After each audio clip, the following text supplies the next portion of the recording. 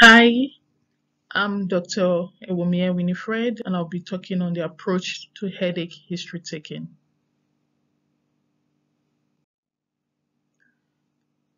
So, you begin with an introduction, you read the station prompt in front of the door. I encourage you to be calm as much as possible and take down some notes, which will be helpful in the interview.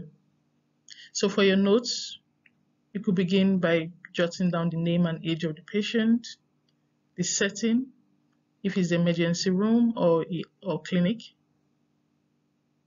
the time allocated so you don't forget, the presenting complaints, in this case headache, and jot down 4 or 5 differential diagnoses which will help you in your questioning. Then you go on to knock and go into the room. You read out your candidate number to the examiner. Make sure to sanitize your hands. Ask for vitals if not given to establish that patient is stable enough to answer your questions. Then introduce yourself properly and establish some confidentiality.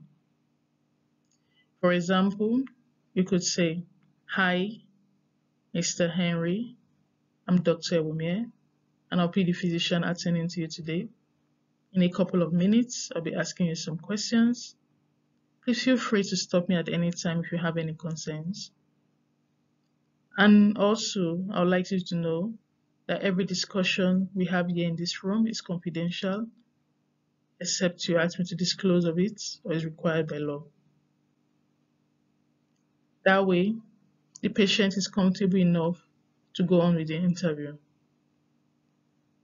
Then you go on to the presenting concern, which is headache. It's advisable or it's best to start with open-ended questions. For example,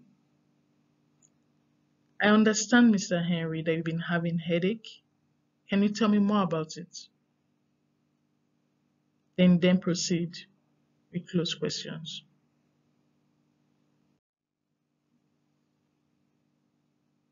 For the history of presenting illness, you want to start with the onset, the setting, the cause, frequency, and duration. For the onset, is it sudden or gradual? Is there a particular place where the patient experiences this headache? Is the headache present throughout the day or does it come and go?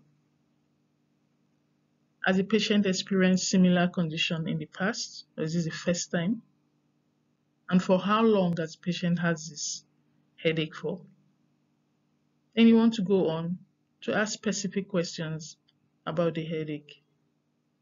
So you start with the position of the pain. Is it on one side, unilateral or bilateral? The character of the pain. Is it throbbing, thunderclap? Does it radiate anywhere? Does it radiate to their eyes, the neck?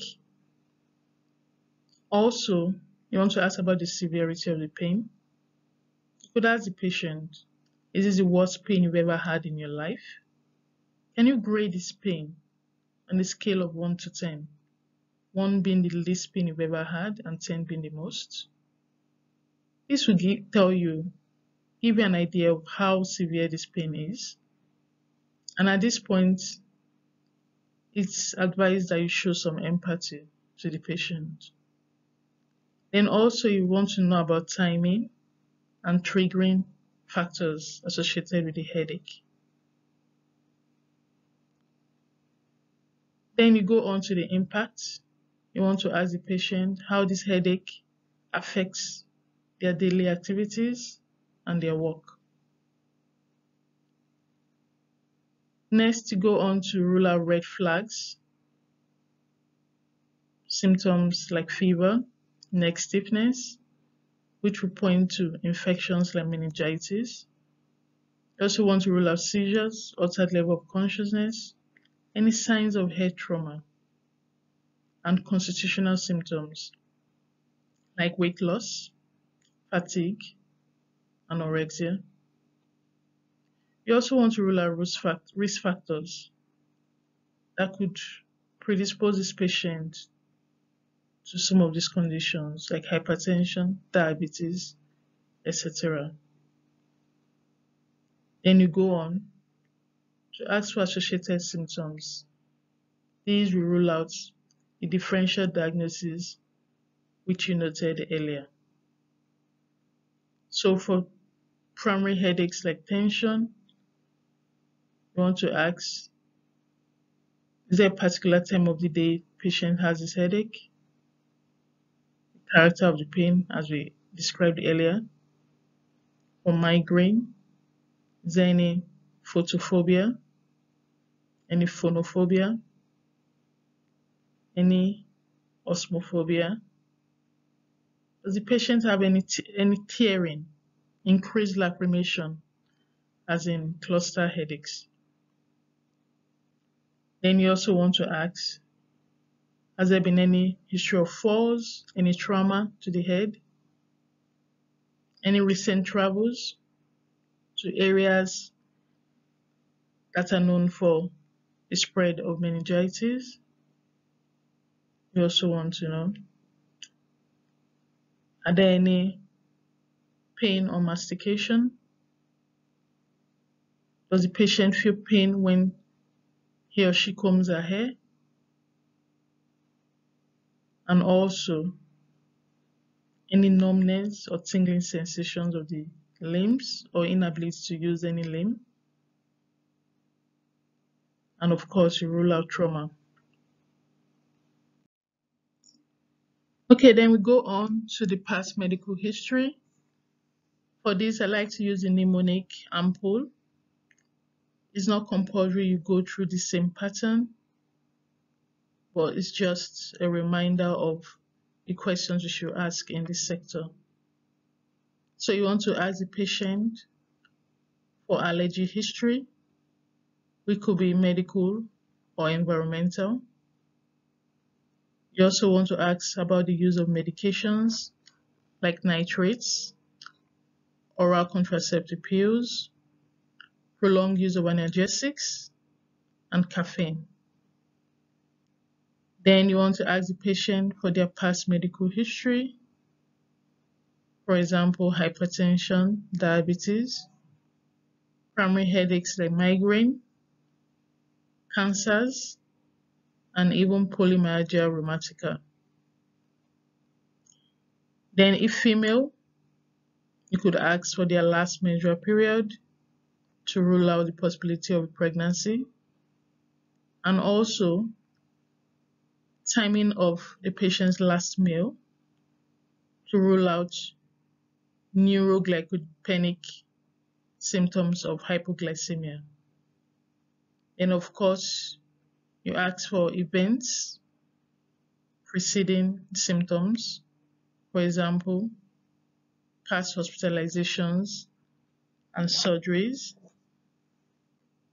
like recent lumbar puncture, previous cancers, and intracranial surgery.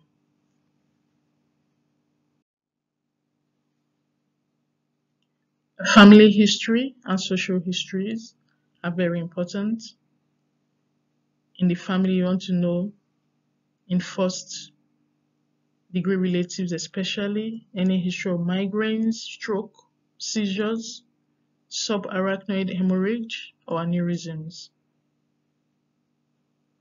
For their social history, you want to find out how they support themselves financially, with whom do they live with to rule out stressors.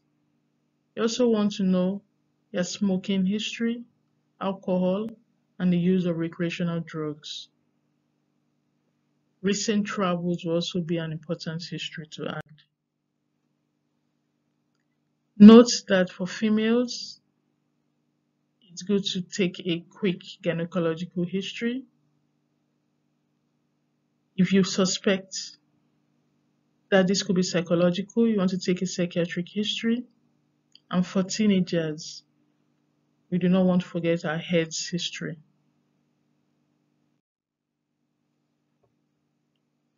At conclusion, you want to smile with the patient, thank the patient, and sanitize your hands. Thank you for watching and listening.